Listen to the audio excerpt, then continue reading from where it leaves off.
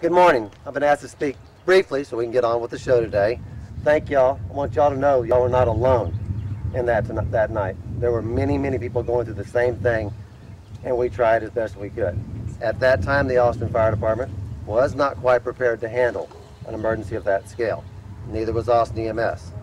The most vivid memory I have of that night was at Northland and Shoal Creek, where there was a vehicle stuck on the bridge in about 3 feet of water, and we had our aerial ladder out with our back wheels in the water, and it had it fully extended at 100 feet, and we still could not reach that car. And we watched that car raise up over the bridge and wash down Shoal Creek, probably towards y'all's house. So after that night, we spent the next day doing damage surveys, helping other people, citizens, get their houses back together as much as we could, and unfortunately doing a number of body recoveries along Shoal Creek for the next week. At that time, we didn't even have enough life jackets on our apparatus to outfit us.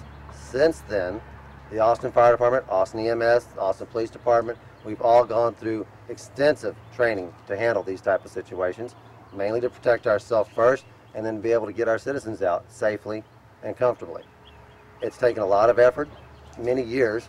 Hopefully this will not happen to this scale again. We're better prepared, but we do have to remember, we live in the hill country, right on the edge. These flash floods are going to happen.